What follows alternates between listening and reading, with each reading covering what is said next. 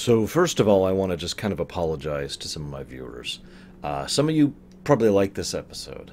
I say that with some degree of certainty since this is among one of the more liked episodes when I hear people talking about Star Trek in general, or Voyager in general, excuse me. And it usually gets near the top 20 or 30-ish of most Voyager lists that I've looked at, so it is not that high for me. While it certainly has its high marks, and I think I understand why people like this episode so much, it kind of irritates me a little bit too much for me to actually really enjoy. And I'm going to try and describe why as we go through this. So this episode was a deliberate follow-up to the episode Learning Curve, which itself, and including this one, was also kind of a follow-up to Lower Decks. Now, this may sound weird because I loved Lower Decks. It's actually among my favorite TNG episodes. I mean, it's not like the super best, but it's still in like the top 20 or so. Sound familiar? Learning Curve, I hated. If you'll remember, that was all the way back in season 1 or 2. I think it was season 2. And I just really walked all over that one and said, nope, nope, nope. And that's still true. You know, my opinion on that has not changed. This one kind of is in the middle of the two for me.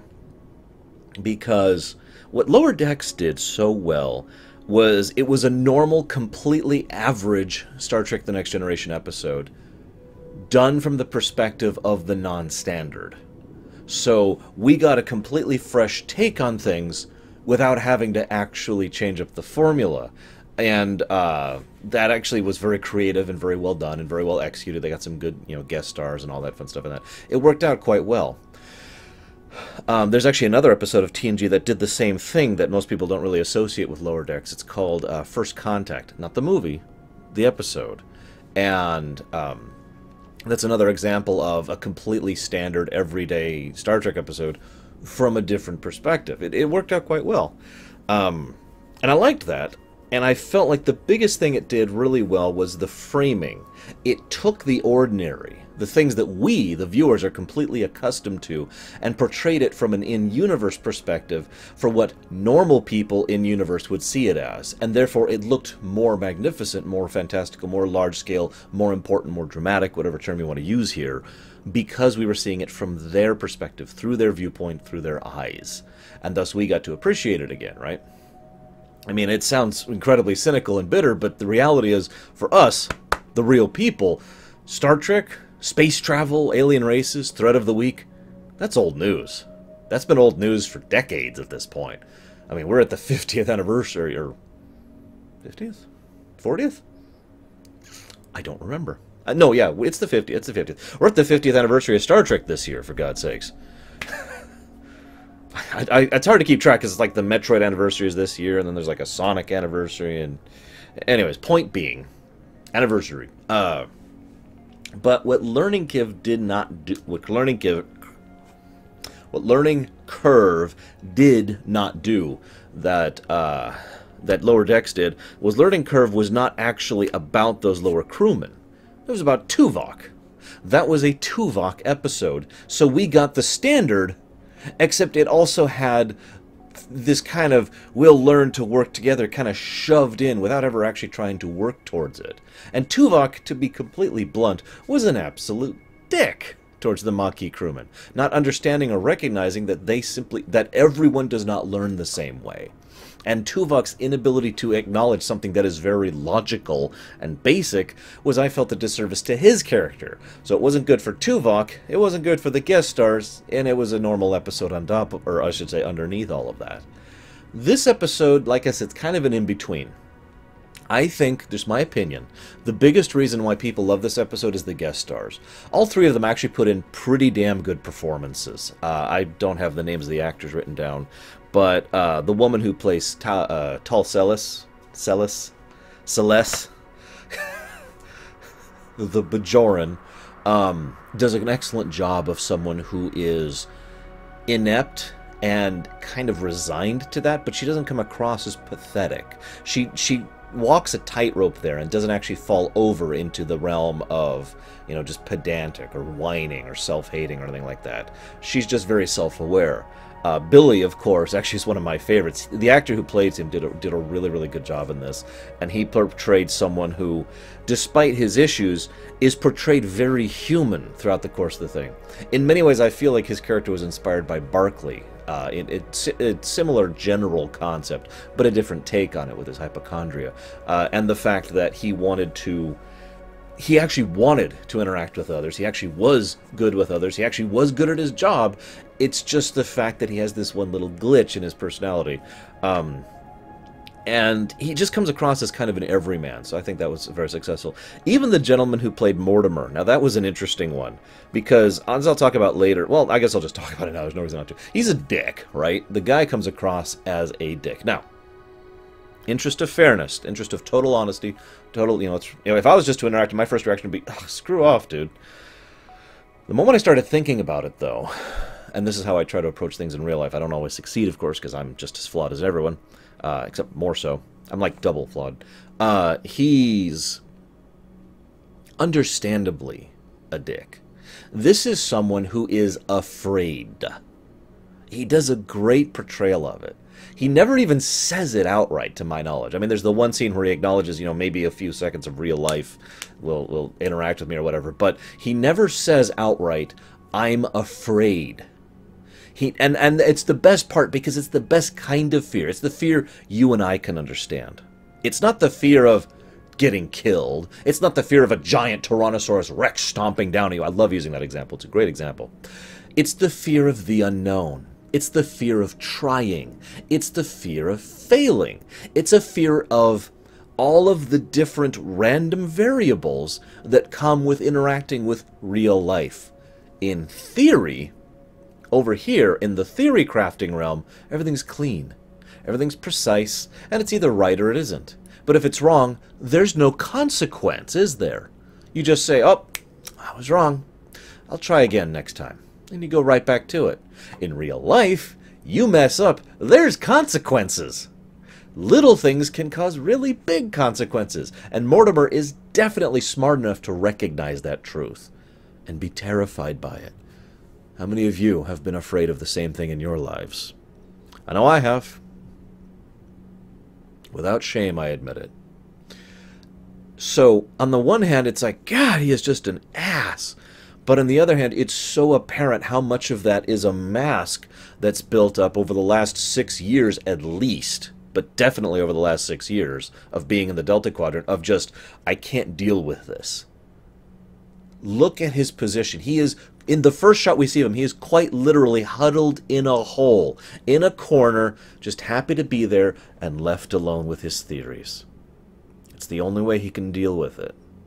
Think about that.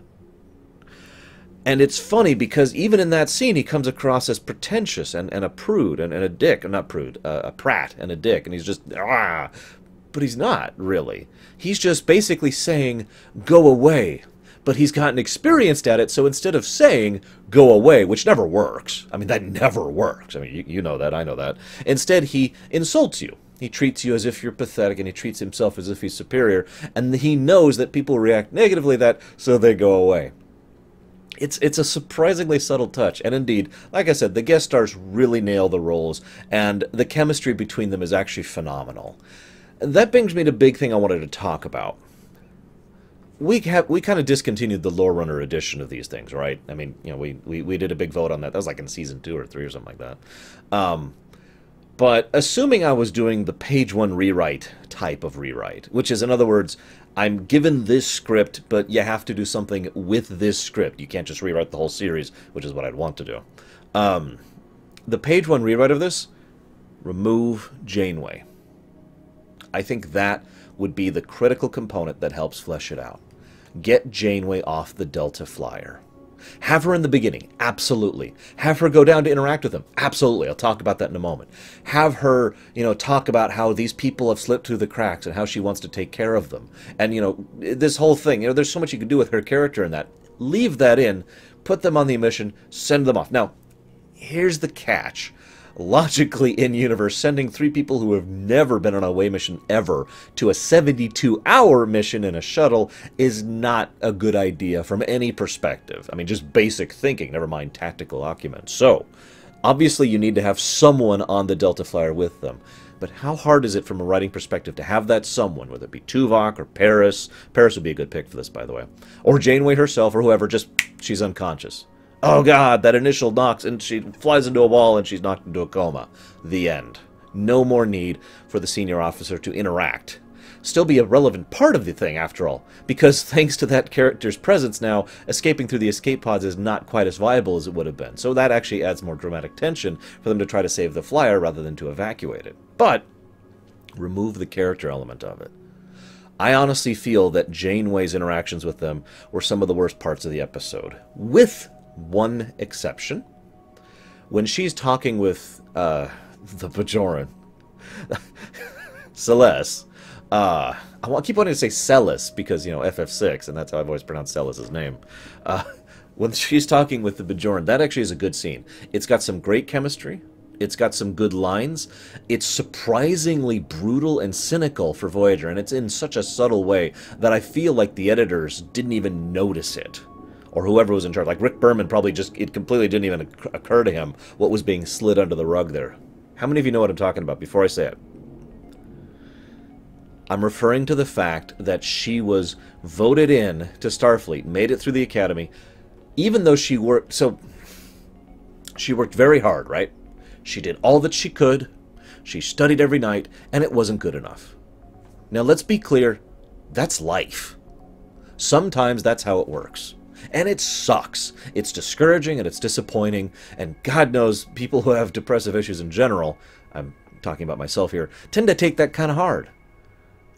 There's so many things in my real life that I've wanted to do and wanted to do well, and, you know, I tried and I applied myself, and it didn't work. Did it? Now, theoretically, I could keep applying myself and eventually get good at that. That's the whole theory of the practice. I don't even remember what the proper name is, but, you know, the 10,000 hours thing. You really shove yourself into something, you will eventually become skilled at it, right? But it's discouraging. It's different when you don't try and you fail. When you try and you fail, now you're just, ugh. But she got in because she was a Bajoran. I can't believe they said that. That is so fitting, so appropriate, so accurate. It's one of the... It's strange to say, but that moment struck me more than any of the entire rest of the episode. That was just like, whoa! Because that's exactly what would happen. It's not idealistic. It's not the romanticized Paradise Federation. It's the real Federation.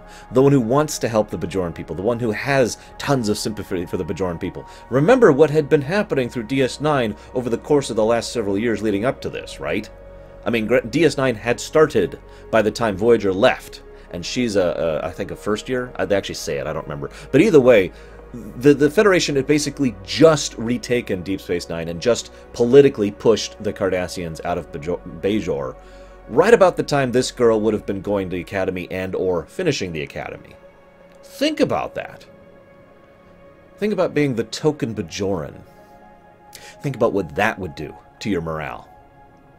Because here's the thing. I mentioned earlier that if I kept trying, let's use singing, okay? I used to really want to be a good singer. I'm not. It's really hard for me to sing, and I have breathing issues, so, and I can't even breathe properly through my nostrils because of the cartilage that's wrong in there. So it's something that's, even if I tried to apply myself at, and there's a couple of songs, like literally like 3 songs I can sing well.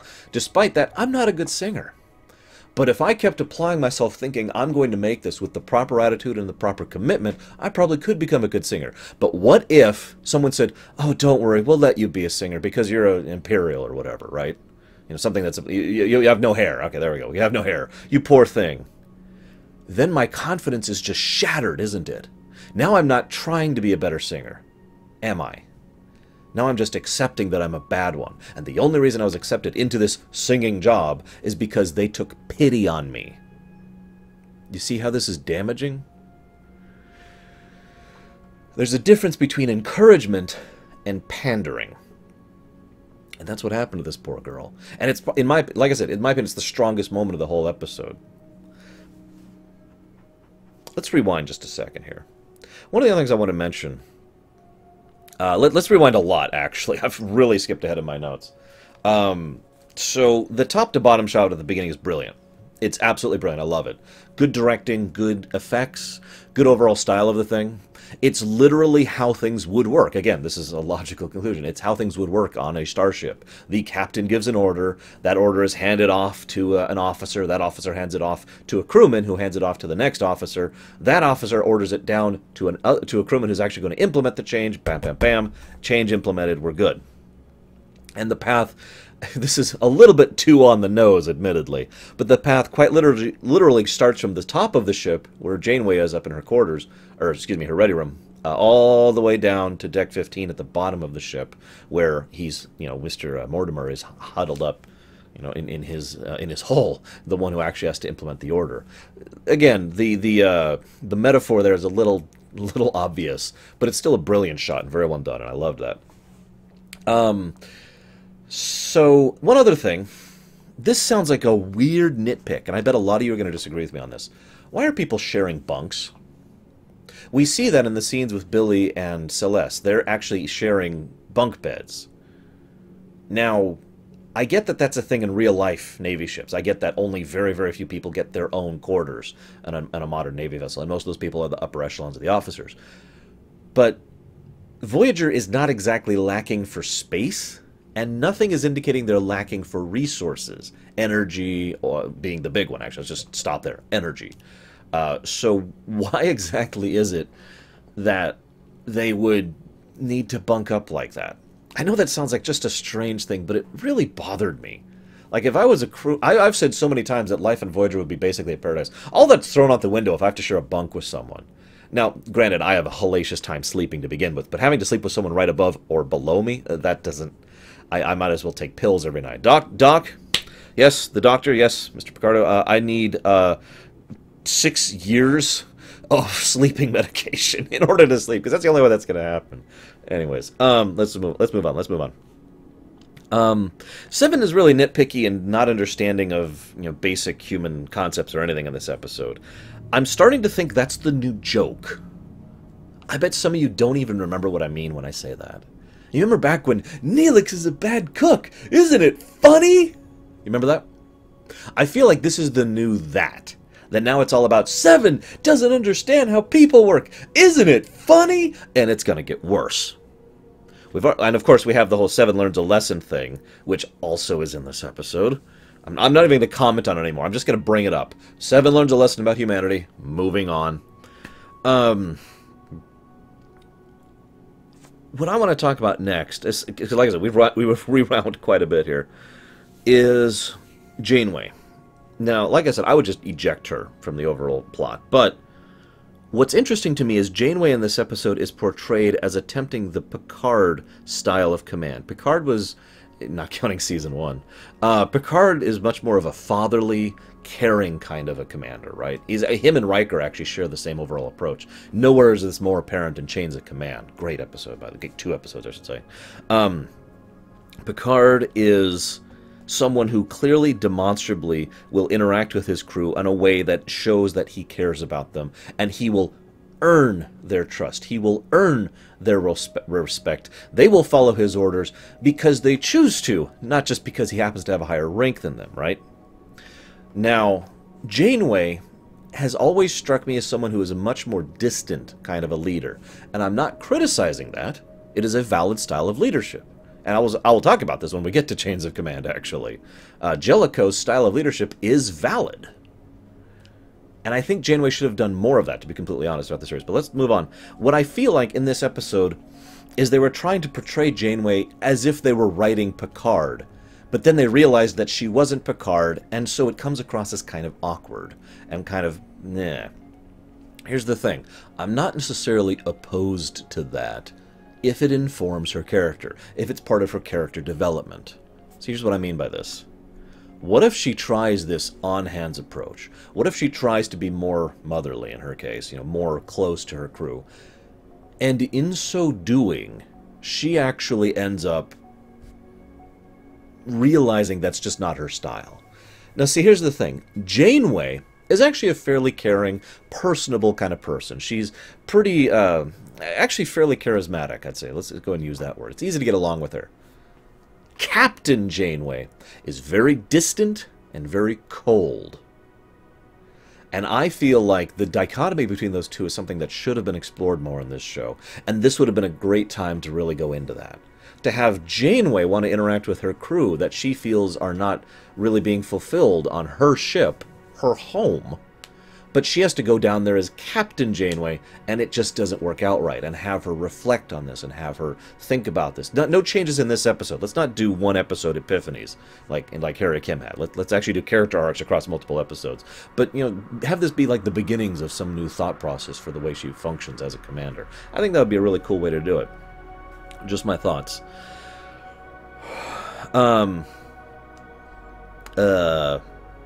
This is when I want to talk about something. I was originally going to start this episode about this. And I realized at this point, this is when it really comes together. Because she has this thing about how she wants to help, you know, these crew members to be awesome, okay, right? She wants to connect with them. Now that's a valid thing. But let's take a step away from the episode a moment and step into the writer's booth. Probably my second biggest flaw when it comes to writing. The biggest is motivation. My second biggest flaw when it comes to writing is intent versus reality. You want to write something that means A, thematically, character-wise, in terms of setting, you know, whatever, and you end up writing something, and when you reread it, it's actually B. This is a good episode because it's clear by the overall tone and approach of the episode that the intent here is she's trying to take care of her flock. But what actually comes across in the dialogue, in the acting, and in the overall presentation of the episode is she's trying to make these weirdos conform to the way things should be. Now, I shouldn't even have to explain why I'm against that. I'm not going to go off in a big speech. I'm not going to go off on a rant. There's no need. The argument speaks for itself. If we are so intolerant as to hate a man because he happens to carry the blood of a current enemy, direct quote, then maybe there's something wrong with us. That's not a direct quote. I don't remember the whole speech. Picard's speeches are hard to remember.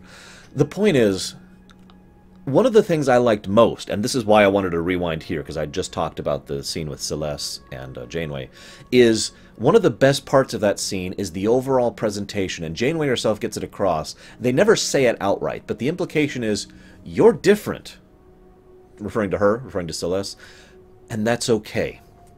There's nothing wrong with you not being some excelling computer science genius. There's nothing wrong with you not being a prodigy. There's nothing wrong with you not even being comfortable with the kind of work you're doing. We can find something else for you. We can make this work. We can adapt to you because you being different is cool.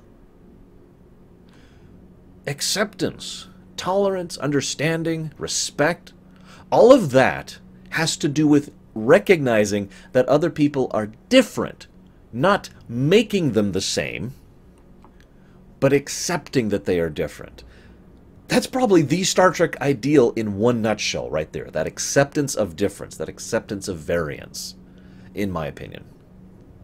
And that's why that scene came together so well, because it was the only scene I felt in the whole thing that felt like it was actually the intent of the writing, and the actual scenes that went out into paper actually coincided. Everything else, it felt like Janeway was just trying to rope him back into the herd, you know? Just my opinion. I keep saying that. I have a feeling I'm going to get a lot of flack for this episode. I get defensive. What do you want from me? I mentioned Billy has great chemistry with Celeste. Mortimer, I talked about him already. Janeway, I've actually kind of talked about her thing. I think I've kind of talked about all of this. I kind of went all over the place with this one. Oh yeah, one last note. See, I literally only have one more note to talk about. I get the need for the crisis in the episode. You know, oh my god, and this, and then we got to do this, and then we got to do this big explosion. Holy crap! I get the need for it. I do. They need to be challenged. And of course, there's the whole there has to be a threat of the week thing, which I admittedly disagree with. But ignoring my disagreement with that, I get the point of it here because they need to be challenged. There needs to be something that contests them, that pushes them and forces them to move forward character-wise, right? But in this case, this might go back to that whole intent versus reality thing. Because I feel like that was the intent, but the reality instead feels like, oh shoot, we need to have a threat of the week. Quick! Staple, staple, staple. We're good! It literally feels like someone paper-clipped I'm mixing my metaphors here. Someone paperclipped another script of, oh gosh, thread of the week on top of the character development and interaction of the characters. And it doesn't feel like it flows with the two plots don't feel like they flow together. It really does and that's the other thing. It feels like two plots, even though it should just be the one. This should be a singular plot episode, but it feels like there's two. Probably the biggest example of this is there's this great back and forth between Janeway and Mortimer. And she just finally drops all pretense of trying to be nice, basically, and says, don't you ever wonder, even for a microsecond, what it would be like to have friends and interact with others? And Mortimer's face speaks volumes. And he looks at her and he says, you don't understand me. And she says, well, that's kind of the point of this whole endeavor. And then it feels like someone hits the... This is just my impression. It felt like someone hit the pause button on that plot, and like within a couple of seconds of that conversation, there's like this... There's a couple of seconds of silence, and then, oh my God, we got to deal with the crisis again. It felt like it just got interrupted by the stapler. I'm really mixing my metaphors. That's all I got. I still think this is a good episode. I just don't think it's a great episode. And there's some great moments in it. And, oh my God, she's a Bajoran. I'll see you next time, guys.